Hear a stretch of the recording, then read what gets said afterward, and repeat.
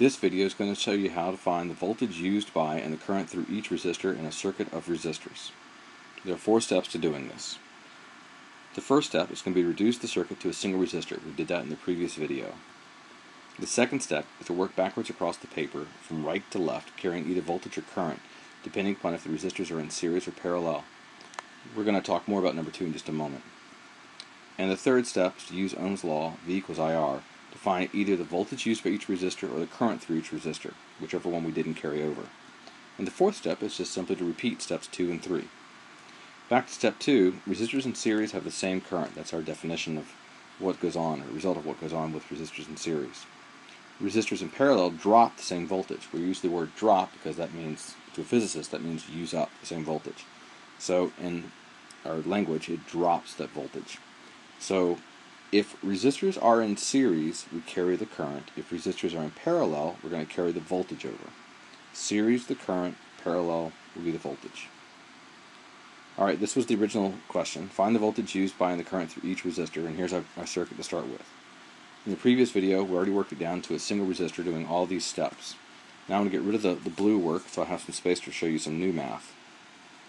On your paper you would have lots of space so you can fill this in without having to erase anything. So here's all the circuit down to a single resistor. We're going to focus to begin with going across the paper from right to left. So we're going to start with a 20 ohm resistor on the far right. Coming down to 120 volts at the top, 0 volts at the bottom. Therefore the difference in voltage is 120 volts and it's 20 ohms. So if I use Ohm's law to find the current, I would say V equals IR, 120 volts is equal to I times 20 ohms. So I is equal to 6 amps. I knew the voltage across it. It's the same as the terminal voltage of 120 volts. It's 20 ohm resistor, so I'm just looking for I. So now I have the current.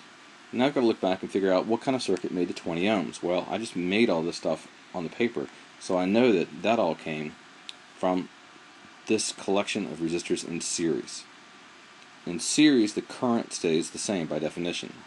So for us, that means that the 6 ohms, or the 6 amps that's on the 20 ohm resistor, will be copied to all these other resistors, because they're all going to be the same.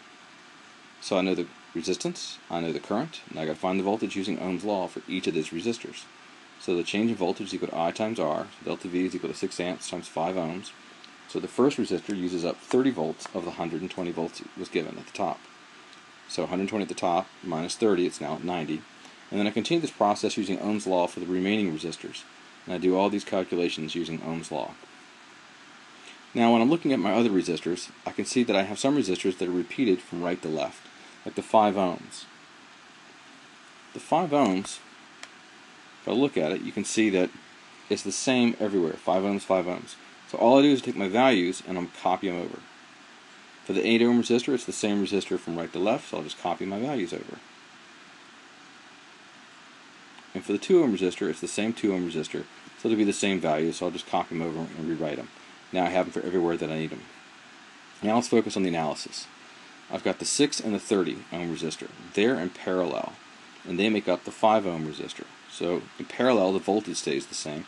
So the voltage of the 5 ohm resistor is copied to the 30 ohm resistor and the 60 ohm resistor, because in parallel the voltage stays the same. Now I use Ohm's law, V equals IR, to find the missing value, which in this case is the current. And so for the 30 ohm resistor it's 1 amp, for the 6 ohm resistor it's going to be 5 amps. So now I know 1 amp and 5 amp for each of those resistors. Looking back, I can see the 6 ohm resistor is the same resistor, doesn't change, so I'll take my values and copy them over. And then that means I've got to find out the 13 and the 17. Well, they're in series, one after another, and I know that resistors are in series have the same current. Since they made the 30 ohm resistor, the current of the 30 ohm resistor is copied to the 13 and the 17. And then I use Ohm's law, V equals IR, delta V equals IR, to find the voltage for each of these resistors. And now I have the voltage and the current for each resistor on the original circuit on the left.